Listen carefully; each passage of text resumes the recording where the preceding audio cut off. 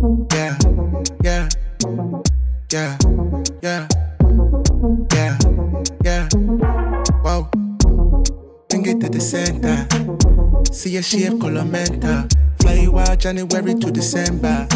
That's every night to remember. You say you go, but the army. Sure you no go do me. Hello guys, welcome to Boxing Block Center, the home of Nigerian Gamers. And please, if you're new to this channel, make sure you click like, of course, sorry right now.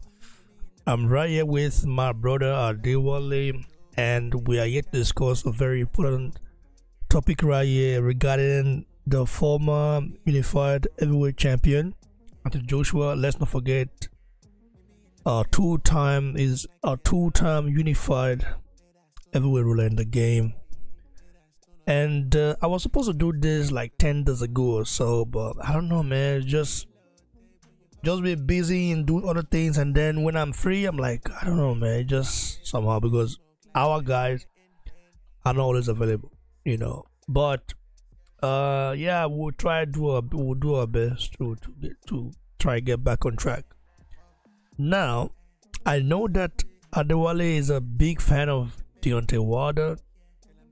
In fact, you're what I would call a Wilder super fan. And looking at Joshua's performance against Otto Wallin, I know you've given Joshua props. You know, my question to you right now is that, is Joshua really back, or is he just warming up?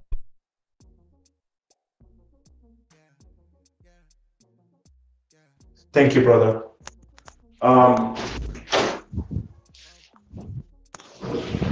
That's a great question, man. I honestly feel like AJ is at a point where in his career he has started climbing back up in, the confidence that we, the boxing fans, have for our favorite fighters. Like you said rightly in the introduction, being a Deontay Wilder strong fan, I have always criticized AJ. I have always found a way to just criticize this guy, just naturally. That's just how it works, because boxing is a very emotional sport. But I have to say, AJ is on the way back. I would give him 80% credit in terms of being fully back. I'm not going to say that he's completely back, because he showed so much courage. He showed so much confidence in the fight. Now, in the build up towards the fight, he was mean mugging. He wasn't speaking too much. He almost looked like he was. Me, I criticized him because I felt like that wasn't real. That wasn't the original AJ that we all knew.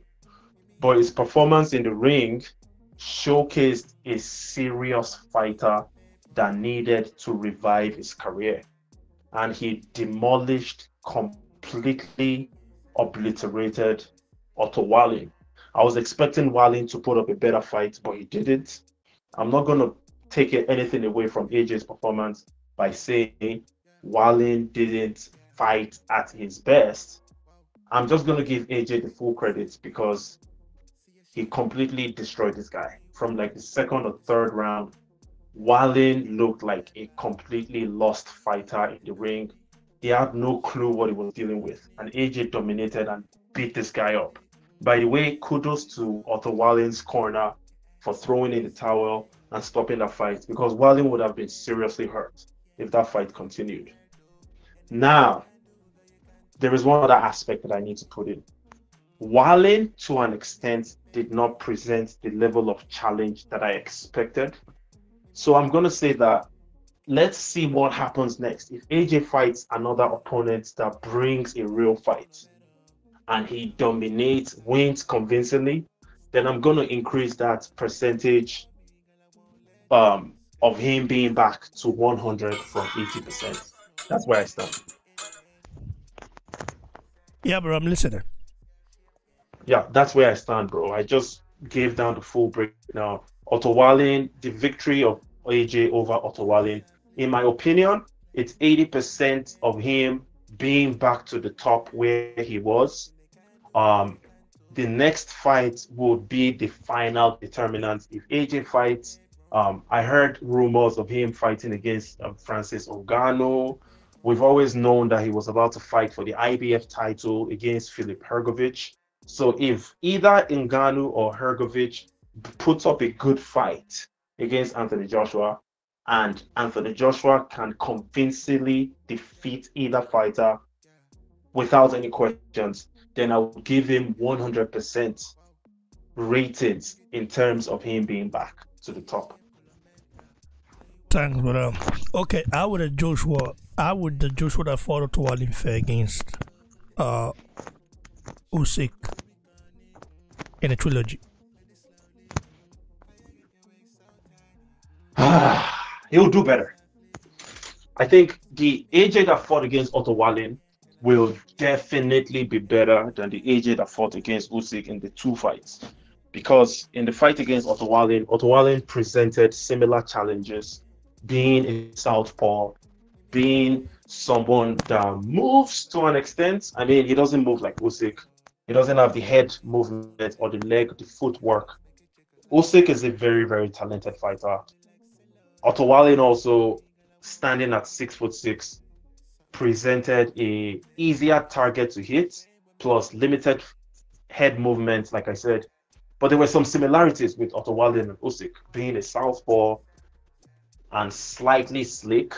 And AJ was able to come forward and be dominant. The first two rounds, it almost seems like AJ was being tentative. He wasn't, imposing his will. But by the third round, he was completely confident and he was marching forward and punching this guy in the nose, in the body, everywhere, man. He was punching this guy all over the body from head to toe, bro.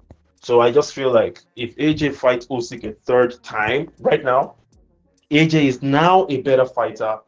The two fights against Usyk sharpened AJ's tools. So him fighting against Usyk a third time, and aging Usyk, that in my opinion lost to Daniel Dubois.